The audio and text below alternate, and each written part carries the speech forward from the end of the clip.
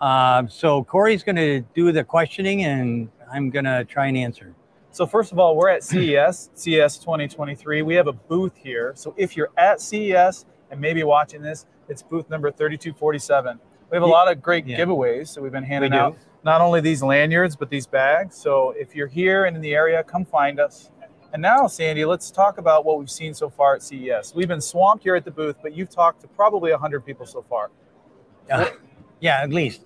So here's the deal. I had no idea we were going to get as much of a crowd as what we have, because we're in a not the spot we picked. And then over here, I'm looking at a bunch of offices that they decided to plunk in, which kind of holds us back a bit. But I will tell you that the response to us being here is phenomenal. I didn't know what to expect, but certainly this has been a pretty amazing experience. We've done a couple of videos. I've been interviewed 2 or 3 times. One time, actually, just a few minutes ago, as I was coming back with my coffee, I got an interview on the run, literally. No the way. guy, yeah, the guy is, I don't know the name of the company. I didn't get a card off of them. And they gave me my things back. They're all knotted up. So I'll spend some time trying to undo that. But anyway, this has turned out to be a pretty good show. I'm pretty happy. And there's somebody else we're going to be getting in touch with as well. Yeah. Dave Augustine. Welcome. Sandy, how you been? I've been well. Yeah. But go ahead. We're live. We're live right now. So so there's a lot of people coming by the booth, particularly for Sandy. And we've also gone out on the show. So I had the luxury of interviewing the director of styling for Zoox. So Zoox is a fully autonomous vehicle. That was really cool. What have you seen when you were out here? What are you looking forward to? I know Stellantis is going to reveal the Ram. What are you looking forward to, Sandy? I'm looking forward to seeing stuff that is going to be exciting for me. So when I found out that Thomas from what is the name of that company? We're Pro. Yeah. We just did an interview with him. It was really stimulating. It's really long, but I was looking for what's going to happen with software. So they've got a tremendous. I don't want to give it away, but they've got a tremendous focus on what the future is going to be. So that was one thing. The other thing I was hoping to see was what's happening with trucks, big trucks. So down here is Caterpillar. John Deere has already come to visit and talk about maybe how we can help them out with some work. That is why we come here. We didn't come here to just do videos. We came here to find out whether or not we can sell our products. And I think that what I see is going in a good direction. So John Deere came and seen us. Who else was so a bunch of companies. PACCAR, a bunch of companies with only two wheels. So we had 2 small electric motorcycle companies come up and ask, "Hey, when are you going to get into tearing down small electric motorcycles?" I know it's something you've considered. Lacey, remember Miss EV, Miss Go Electric. Miss Go Electric. Anyway, she has a bunch of these things, and I did a program with her which had a lot of good press, and I said, hey, we should take some of these apart, but then we got busy and started traveling, so we didn't do it. So I think that electric vehicles in general should be looked at, and I can't believe how many electric vehicles are here at this show. This is not like last year where there was virtually nothing.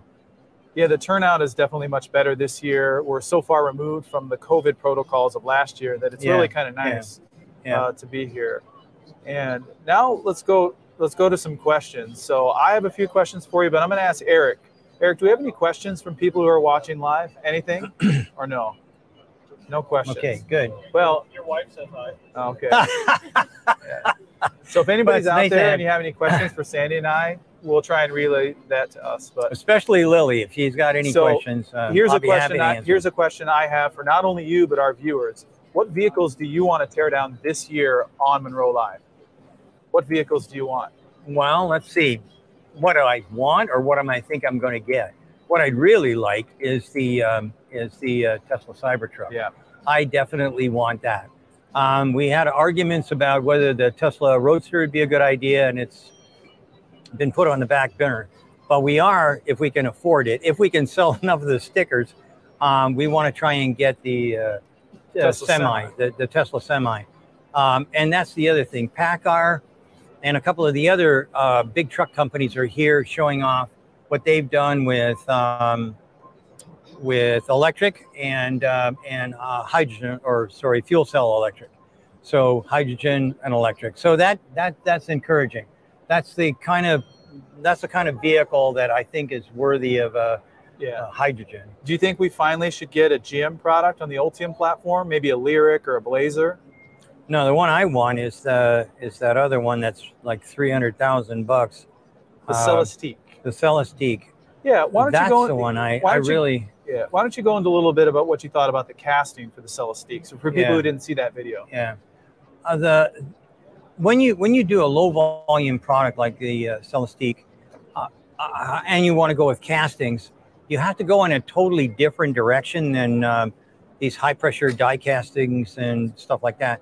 And I think that's the first car that GM has put out that I'm really enthusiastic about. I would really like to get into that. But at $300,000, if I have a choice between the Tesla, what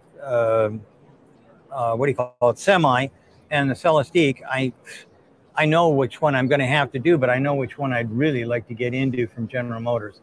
By the way, there's other vehicles that I'm looking at since running around in here, and one of them is the Polestar. I got a brief introduction to what's going on with that. I like the idea, and I'd really like to maybe get something going there. And the other one is the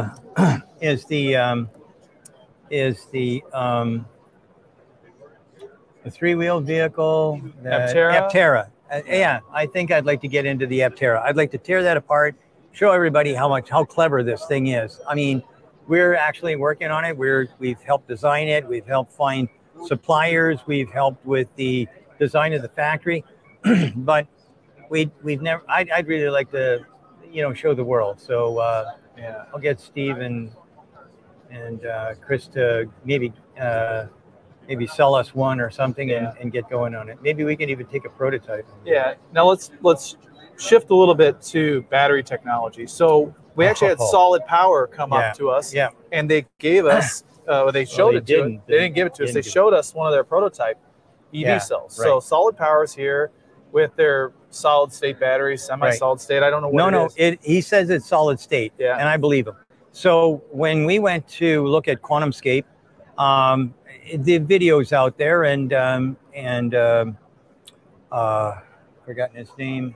Jagdeep Singh. Jagdeep said, like I said, I looked at your process, and this isn't solid state, maybe semi-solid state, but not solid state, because they have a catholyte. They have a catholyte. Yeah, exactly. Yeah. So he says, well, yeah, I guess so. At the end of the day, the big thing, as far as I'm concerned, is that these guys have figured out the magic that it takes in order to get to solid state. Why do I want to have solid state? Because that is the only technology that will basically eliminate our problem, or let me rephrase that. The range problem will disappear because they hold more power than anything, and they're lighter. So gravimetric and volumetric advantage. Yeah, exactly, both. Yeah. So you can either have the same amount of energy in less weight and volume, or more energy in the same amount of volume that you currently have. But it would still be less weight, because from what I can gather and what I've heard, the ability for them to hit weight targets that are unattainable with the standard 4680 or 2170 or any of the LG packs and whatnot, or anybody else's pack, that giant change will come from. And as I've mentioned several times, weight is a huge factor when it comes to range. You want to have range, figure out how you make the product lighter. So there's weight, there's efficiencies inside the vehicle, there's aerodynamics. I mean, a lot of the vehicles that I've seen today really I can't take advantage of the aero simply because of the way that they're big trucks or something like that. These are the things, and then the other one's friction. So friction for big trucks and whatnot, that's always going to be a problem. Aero is always going to be a problem, but weight is something, if we can figure out how to come up with something that's lighter than the standard, even dry cell batteries that the 4680 is looking at, we're gonna ultimately wind up with more range. Now, I have a question for you, Sandy. Normally, I shy away from these topics, but I think our viewers really want to know. Politics? Yes. Oh my God. So 2023, a lot of people are saying they're uncertain about the economy and what it's going to look like. What do you think the automotive industry, how is it going to react to whatever happens in 2023? Well, actually, I think that the first quarter in 2023 is going to be absolute crap. There's going to be a lot of people that are going to be rubbing their chin, wondering whether or not the auto industry in general is going to make it. And certainly anybody that's thinking that the electric vehicle, they're going to be rubbing their chin, and probably a lot of them are going to run away. That's what they do in New York. They run away. They don't like any risk whatsoever. And if somebody's going to give them more money in a bond, they'll go for it. After this, actually into the second quarter, I think that people are going to realize that either we're going to go with electric, or we're going to get swamped with a lot of problems. And those problems are all going to come from China, because China is not going to stop. China is throwing more money at their electric vehicles. And if we kill any of them, any of the vehicles that we kill in the United States will lessen our ability to compete in the world. And I believe that, well, I know that even countries like Saudi Arabia are creating their own vehicles. I just saw Canada's got their own vehicle. Everybody on the planet is getting their own vehicles. And if New York wants to create another depression, and that's basically how they did the last one, right? That was the bank meltdown. That wasn't anything to do with automotive. Yeah. That was all to do with a bunch of terrible banking situations. And again, I go back to New York. Yeah, and the prospects of developing an automotive company in the 21st century is a lot different than it was in the 20th century, because the legacy OEMs had a huge advantage with powertrain development of V8s, V6s, decades or almost 100 years of expertise. Now that electric motors and batteries have been commoditized, a company like Sear in Saudi Arabia can launch a vehicle without having to have all that internal expertise. So what's your thought about that? Of the vestigial OEMs like Mercedes and BMW, they're now making a real nice shift into EVs, and they have their brand loyalty and their quality. What do you think about the German OEMs? I think, well, the two German OEMs that you talked about are the two that I think the premium cars. They definitely are not going to have a problem. They do have a loyal following. They make really good cars, and we just heard that BMW has decided that they are going to abandon ship on their. I'm not going to steal anything from what I had in the other one, but they're going to abandon ship on the system that they're using, the language that they're using inside their car. They're going to abandon ship on that, and they're going to move to something else. And I think from Linux to Google. Yeah, it is. But I wasn't going to mention the name. So there you go. Sorry. Can't keep a secret around here. Anyhow, so yes, and moving from Linux was a good move. I mean, I don't understand why they went in that direction to start off with, but moving from that to Google is a brilliant, a game changer and a brilliant move. This is going to allow them to have, you'll be able to change everything inside your car using apps. This is going to facilitate edge computing. I don't want to get into that, but in essence, latency is the biggest problem associated with electronics and whatnot. How fast can I move? And BMW is going to lead, I think. I think they may lead the pack in that. Mercedes, I've looked at some of the stuff, talked to some of their people here. I'm encouraged by what I hear. And then there's other German companies, and I don't think they're going to do as well. Yeah. And in the U.S., I think Ford is the clear, well, let me rephrase that. Tesla is not going to go bankrupt. Anybody that tells you that doesn't know squat. Tesla dominates on the only thing that'll kill electric vehicles in North America is going to be chargers. And believe me, after listening to my wife complaining heavily about trying to charge our Rivian at a, what do you call it? Don't say the name. Oh. Yeah. Yeah, the biggest, the one we paid billions of dollars for. And there was 12 or 14 chargers and not one of them would work. Not one. And that's what's going to kill EVs is lousy chargers. And I looked here today, I've looked around it, and there's a ton of new charging companies. And actually, we're going to be talking with ABB a little later this week. And they're another company that's really moving ahead. But guess who's got all their chargers working all the time? Tesla. Tesla. I don't care what anybody in New York says. They don't own cars anyways. I don't care about those people. They can short sell all they want. At the end of the day, Tesla is not going to go bankrupt. And right behind them, in second place, a rock solid second place, is Ford Motor Company. Yeah, Sandy, when you take a road trip, you own a Rivian. But I noticed when I visited over Christmas break, you had the Tesla Model 3. And the reason for that is because my wife says we will never, and that was a big word, never. My wife is a doctorate in engineering, 2 master's degrees, and she graduated from GMI near the top. Yeah.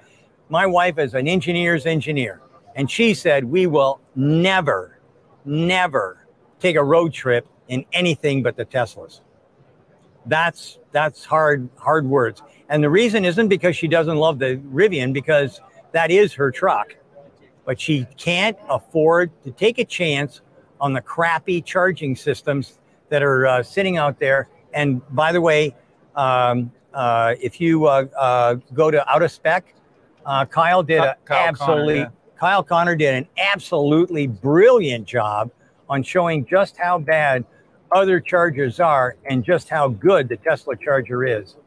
So, so that's kind of like what's going on with that. And thinking back to 2021, we left the Monroe headquarters on our 8,000-mile journey without even really thinking about or planning our charge stations. We just put Malibu, California in the computer, and it just mapped our whole way out. We drove no qualms, no worries, no questions whatsoever through cold weather, through storms. Well, that's the thing. Yeah. So we went up the mountains, the Rocky Mountains, and came down the other side. We went up to the top of the mountains and we had like 10% left.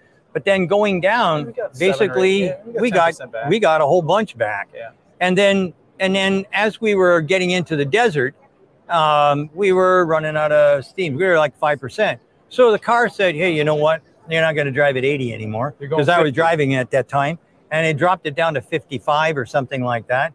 And the heat, we didn't have it. We couldn't have it at 72. It dropped down to about 65 or something like that. But you know what? When we pulled in, the bar was it was red. There was nothing there. It was just a little red line, and it said, oh, you have 10 or 15 more miles to go. We drove in, plugged in, ran to because we were in Reno. We were in Reno, and that storm that was dumping like 3 feet of snow in back of us, we had just enough time to have something to eat, hit the restroom, and get back on the road again. And the Tesla was already charged up at 90%, boom, ready to go. And that was just with one meal. So with Tesla's stuff, it's impossible to beat. Anybody, any car company that's going to hang their hat on charging systems, they better think real long and hard about who they're going to recommend to their customers to get a charging situation that isn't going to leave them stranded someplace. It's not, range anxiety has nothing to do with the car, nothing. To me, range anxiety is the charging system. Yeah, that's cool. So I'm going to quick check with Eric. Eric, do we have any questions online or no? A couple? A couple I have to go back through. Yeah. So we could get. Well, we got a question right here, John. No, hang on. Come on in here. I'll give you the camera. Come here. All right. So you gotta look at the camera. All right, over there. Introduce yourself. Oh, okay, I'm John. I live in Las Vegas, but we drive back and forth to Vermont every year in the Tesla. Yes. And we've never had a problem. We've done it like 5 years in a row. Yeah. I have a question though.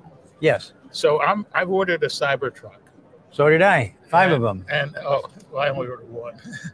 Yes. So I'm wondering, do you think if I own that for 2 years, will somebody or Tesla come out with a much better one, or will I be happy with it after 2 years? Well, here's one of the things that's nice about Tesla. The car you bought today is going to last for, I don't know, 400,000 miles. But you know what? The reason that you want to have an electric vehicle of any kind, there's no maintenance. It doesn't wear out. Your brakes, I mean, I listened to some guys in England telling me how the brakes are going to fail and stuff. You don't use the brakes. You're using regen all the time. That means that your tires don't go flat. When you jam on the brakes, that action tears the tires to pieces. But if you use regen, it doesn't. So your brakes last longer, your tires last longer.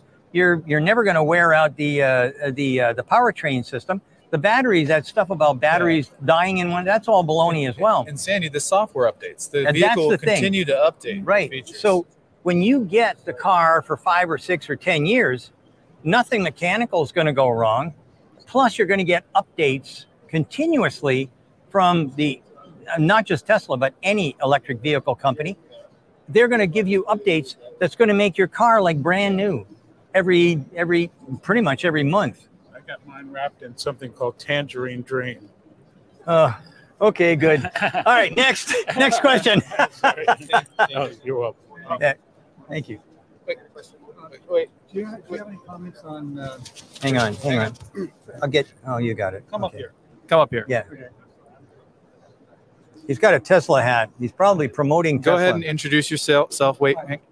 I'm Jack Kasanke from Spokane, Washington, and I have a question. Would you like to make any comments on the tax credit for the Model Y? If I make a comment, he's going to kick my ass. He may even throw me out. The tax credit, $7,500. Yeah. The tax credit. Yeah, for it's a non-tax credit. Here's the deal. You can buy a car that will get you 21 miles of electric vehicle, and then it turns into a diesel truck. Okay? And to me, that gets the $7,500 deal, but a Tesla doesn't? Are you kidding me? I believe that the $7,500 bonus or whatever is strictly for UAW cars, period. And that's a little provocative. Cory is probably having a semi-heart attack right now, but that's the way it is. The president won't even say the name Tesla, won't say the name Elon Musk. Because why? Because here's the deal. I'm not going to tell you. I want everybody who's watching, go to your Google and type in how much money does the UAW give to the Democratic Party, and then type in how much money does the UAW give to the Republican Party or any other party for that matter. When you've got a president that's bought and paid for, it's hard for me to stay not emotional. I'd rather. Thank you for your time, Jack. Get the hell out of the stage. But Tesla's the most American-made car that's built in this country. Right. And that's the thing that you want to support. No, not if you're getting your money from the UAW. Okay. If I'm paying you money, are you going to say something good about the competition? Hell no. I can't think of anything. Oh, well, there you go. At the end of the day, this is something I don't want to get into. It's highly charged. I'm sure that there's 10,000 people that have already dumped Monroe and Associates off their list because of what I just said. But it is all true. It just seems shocking to me, pun intended, that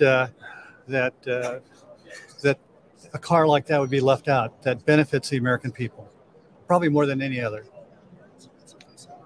These are interesting times. All right. Thank you, Sandy. Thank you. Thanks, Jack. Thanks, Jack. Oh my gosh. All right, we have another question. Here you go. Come on. Chris. I'll make it a technical question. Instead of a political question. Don't bring him up anymore. Okay. So my name is Chris Thompson. I'm head of product for a company called SolarEdge, and we're the largest solar inverter company in the world.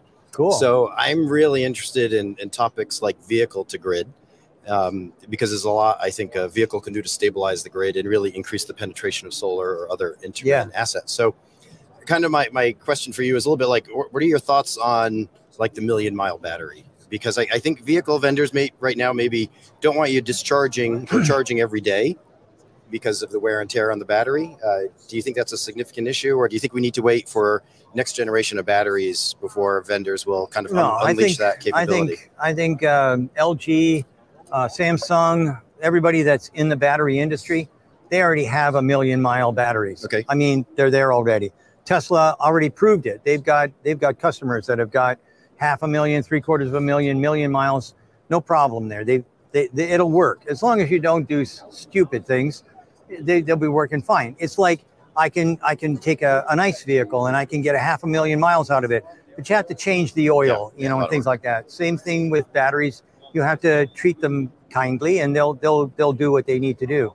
But as far as like charge to grid, I'm a big fan, and I'm telling you, everybody at Monroe's a big fan. I agree. And that's because of the lightning saving our ass.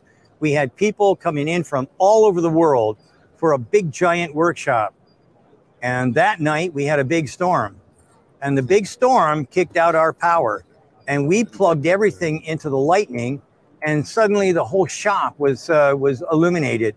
It saved I don't know how many hundreds of thousands of dollars it was for these people. They were flying in from China, Japan, Korea, all over in Europe, all over the United States and Canada for this big deal. And now they phoned up and said, hey, there's no lights on in our hotel. Are you guys going to be okay? Yeah, we've got a lightning. And you know what? Everybody says, oh yeah, well, what happens when it is discharged? Okay, so every night, Andrew, our guy, Andrew V, he'd get into it.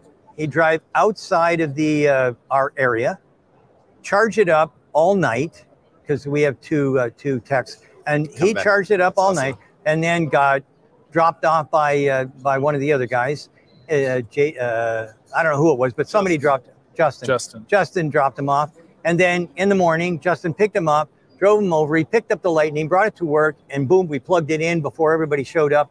And again, so it was 3 days. I think it was 3 days that we had the lightning basically lighting our lights and whatnot inside the factory. So why do you think Tesla hasn't announced that? Because they've got such good inverter capability, storage. Well, the reason they can't do it right now is because on the electronic control module on the I think it's AC/DC, AC/DC controller, that has diodes, and what I need is transformers. And if you could take that board out and rip out the diodes and put in transformers and put it back in there, it could do it in both directions as well. I have no idea why they decided not to do that. It would have been a great move, and hopefully when I get my cyber truck, they're going to make a big announcement saying that they're going to spend an extra guessing off the top of my head 40 or 50 bucks to put in transformers on the transistors, and then put in transistors and get rid of well, they got to get rid of the diodes. That's about 50 cents. So but, one of my thoughts on that is technologically, it's easy to make it bi-directional by going to MOSFETs on the front end or something. Well, the MOSFETs are there. But there's a lot of regulations around doing it. It's easy to take power off the grid, putting it back on the grid. You get UL 1741, SS. So maybe the easy way is you just take that's the Lightning's got a 220 plug. Yeah. You just take that, plug it in, and you plug it into your house, and you turn off the power. And then it's the same thing, and you don't have any problems whatsoever. It's the exact same thing that you do if you had a Honda generator, okay, or any kind of generator. Actually, he has a gas generator at his house for when the power goes out. When the power goes out, the generator goes on. As soon as there's any kind of, because I had one in Canada, as soon as it detects any kind of current coming back through the grid, it shuts off. Yeah. And the same thing could be true. It's like simple, easy peasy. Easy to do that kind of thing. Yeah. So thank you very much. Thank you. Of the show. Yes. Thanks. Thank you. Thanks so much. Thank you. Yeah. Anything from the peanut gallery? Yeah, anybody from outside? Except for the people who said. I want to know what you think of the Boring Company. All right. So the Boring Company. The question is, what do you think about the Boring Company? Okay. So I've been a fan of tunnels ever since I worked at Ford Motor Company. when I saw what Henry Ford did with tunnels, and by the way, when I first went to work for Ford, I worked at the Windsor engine plant. And the Windsor engine plant was actually 2 engine plants and an office building and a powerhouse and a foundry. They were all connected with tunnels. I couldn't believe it. I didn't have to go outside for anything. I could go through those tunnels, and they were wide enough. In the old days, they used to make cars at that factory. They were wide enough that it had a monorail system that you could bring cars through. Never had to worry about rain or snow or any other damn thing. It was always brilliant. I love tunnels. I think that that's the right way to go. So I think the Boring Company, I mean, there's a link between different things here in Las Vegas where you can the tunnels. We rode the tunnels. in them, we rode in them, and I think it was brilliant. Yeah, I'd say that having the tunnels along with self-driving vehicles, so you don't have to they just come up, stop, you get in, and they take off again. And for that kind of thing, I can't imagine why we don't have it everywhere. It'd be great if we had it in Detroit. We'd go from the airport to the city center without having to fight 94 traffic. So Eric, any other questions from the peanut gallery? QuantumScape. Do you think their batteries will end up in cars? So the question is, do we think that QuantumScape's batteries will end up in cars? Well, I think eventually. I think that they've already got a few contracts, and whether they're semi-solid or solid state, I looked at what they had. The chemistry is there. It works. I saw that it does work, and it may weigh a little bit more, but it'll perform. Still an advantage. It's still a big advantage because it's a dry cell, basically just like that 4680 right there. Yeah, it's a dry cell battery, and yeah, I'm sure that it's going to be in cars. All right. So I'll just wrap things up now. So we're in Vegas, CES 2023 until Sunday.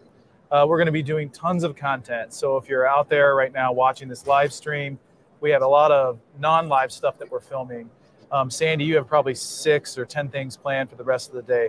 If you are in Vegas, please come visit us at our booth number 3247. We'd love to see you, ask questions, talk with Sandy. We've had tremendous turnout on the first day. I'm really looking forward to a lot of events that we have throughout the week.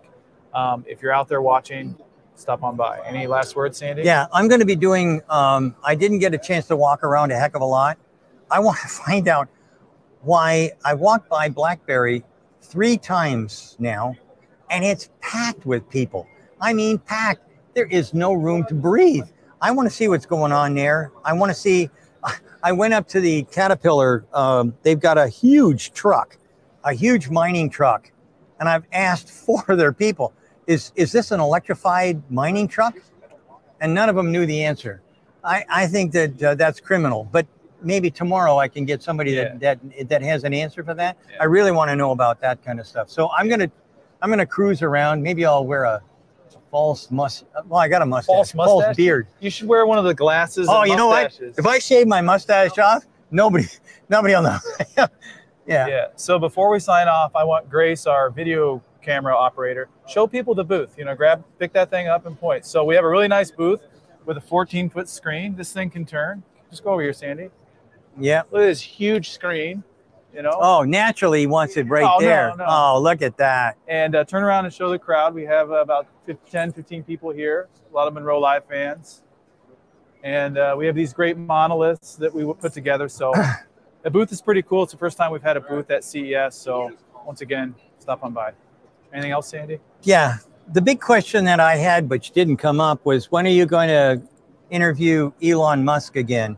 That may be coming soon. So I'll leave you with that. Can you slide into his DMs? Do you even know what Bye, that all. means? See ya.